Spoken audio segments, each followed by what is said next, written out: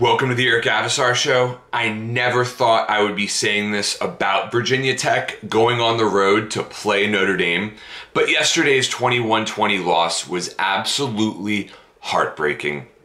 The Hokies were playing with house money going into South Bend. They were 17.5-point underdogs, but they lost on Notre Dame's final offensive drive of the game with quarterback Ian Book running it into the end zone from 7 yards out for the game-winning touchdown. Now, the Fighting Irish got away with holding all game long on so many plays, including the game-winning touchdown, and the officials did absolutely everything they could to help the home team win. It was pathetic from the refs, particularly on that roughing the passer call on the final drive that would have otherwise been the game-winning interception for the Hokies. But of course, that was not going to happen with all of the home cooking taking place in Indiana yesterday. In no world could you ever call that roughing the passer in good faith. And as disgraceful as the officiating was, the Hokies only put themselves in position to lose because of the incompetent play calling from offensive coordinator Brad "Coward" Cornelsen. He is without question the worst offensive coordinator I have ever seen at Virginia Tech, and he makes me pine for the days of Brian Steinspring. That is really saying something. Running the ball on 3rd and 10, a quarterback draw, absolutely unacceptable. I get it.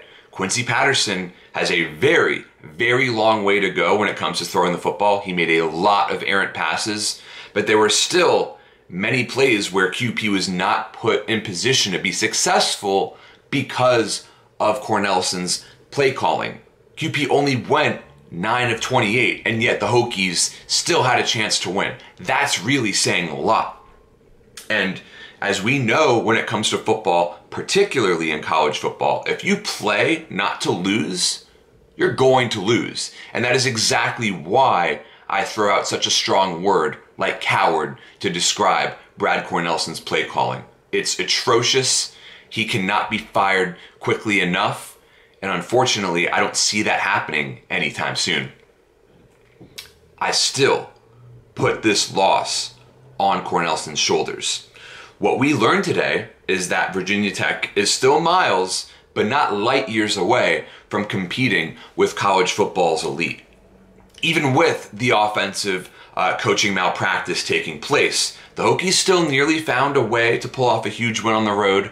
Divine Diablo's 98-yard fumble recovery touchdown return was electrifying. It was so spectacular to see in real time, and his interception was stellar as well. So Diablo had an incredible performance, especially for a guy who's overcome so many injury problems and adversity in his career. Great to see Dax Holyfield get a pick of his own to boot.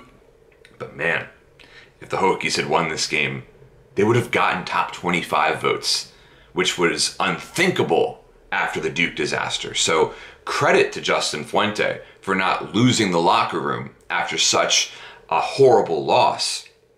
But the fact remains that Cornelsen is squandering so much incredible offensive talent with the likes of Trey Turner, Hezekiah Grimsley, and Damon Hazelton.